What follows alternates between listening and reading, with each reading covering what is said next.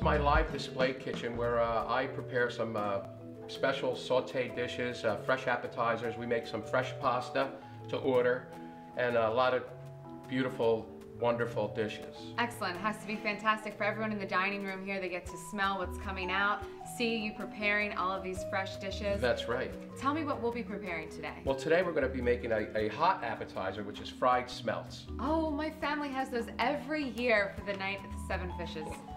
You either know what a smelt is or you don't know what a smelt is. Absolutely. It's a classic seven fish dinner appetizer. And we're also going to have a fresh cold appetizer made from fresh mozzarella, sun-dried tomatoes, black Moroccan olives, and fresh basil picked about 2 minutes ago from the garden. Now, do most of your ingredients come from the property here? 95% of our ingredients do, especially when we're in season. We have fresh tomatoes, the eggs from the chickens, all our herbs are fresh grown here, and sometimes we get even lucky enough to get some fresh goat milk cheese. I'm looking forward to it. Let's get started.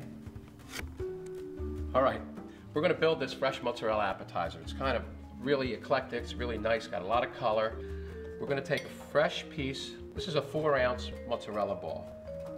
And you can see it's handmade because it's not really a ball. Right. It's just falls together like it's supposed to. Oh, it looks incredibly fresh. So here we have black Moroccan olives.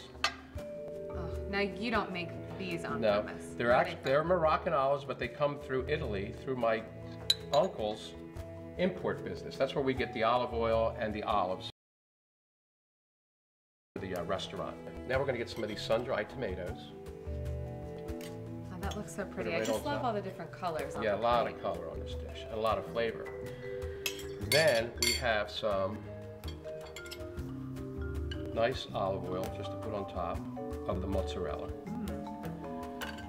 Then we have some of this fresh picked the basil right from the garden. This is columnar basil. It's non-flowering. It's a little spicier than a regular basil. The leaves look a little bit smaller. They're smaller, but if you smell it, you smell the whole garden there. Oh, I can smell it from here. It is what it is. All right, well, here we have 3 different pasta machines. One of my favorites is the chitarra, which La chitarra. Exactly. Ah. My great-grandmother always had this on the table. It was always there. She was always making pasta. So let me show you. You take a sheet of the pasta. Is this spinach pasta? Spinach and egg pasta from the eggs or from my chickens, you know? And as my grandmother said, if you talk like this, the pasta comes out very nice. Oh, okay. Well, we'll see. So I get the rolling pin and I roll it out onto the guitar strings. And they have to be nice and tight. They look pretty thin. Will this be spaghetti or angel hair? This is going to be like a linguine. Oh, okay. Linguine. Let's see. I roll it in under the lines, and then I just pluck the guitar. That is really neat. There it is. Beautiful. So that's one. Now I'm going to make you crank some.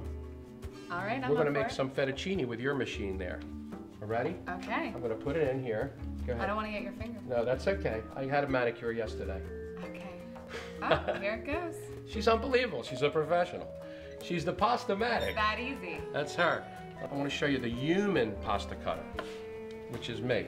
I take the pieces, instead of laying it out, I fold it a few times, and then I take my knife, and I'm going to cut a pappardelle. A pappardelle is a wide or about a 1-inch noodle. Okay.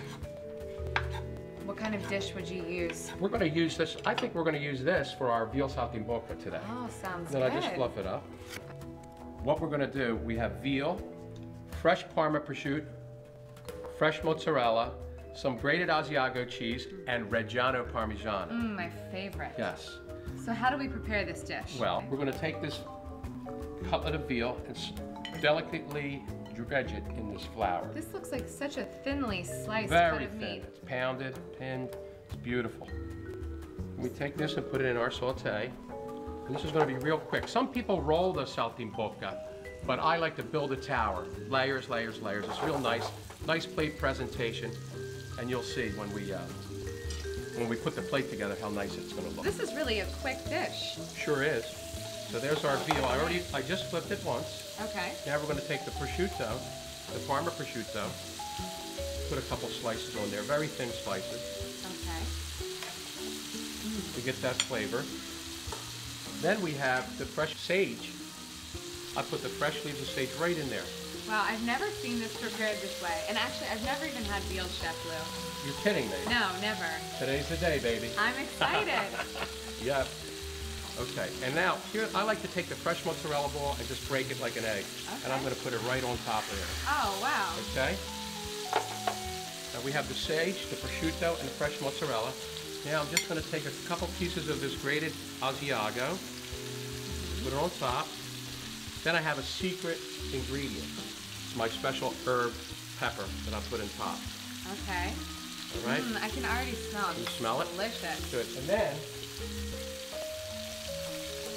there's always 6 ounces of wine for this recipe. Okay. Yes. Per serving. 2 ounces. Woo! Go right in there into our butter sauce.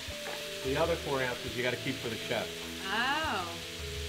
Where's my glass, Chef Lou? All right, our pappardelle are done. Spinach egg, remember? Right. And you know, we always salt the water really good. You have to. That's what flavors the pasta, right? Yep. Oh my Here's goodness. our saltimbocca. Slide it like right breakfast. off. Oh yeah. This is our little wine butter lemon sauce. Fresh rub sage again.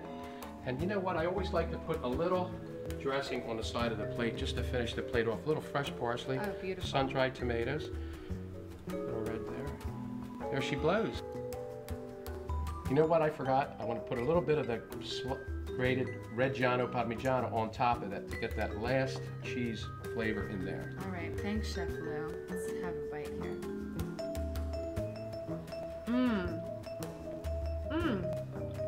Good, huh? You tasted just the delicate sense of the sage. I do. It tastes unbelievably fresh. Saltimbocca di vitello con pappardelle di spinaci. You know what I always say? It is what it is. Salute and chin chin.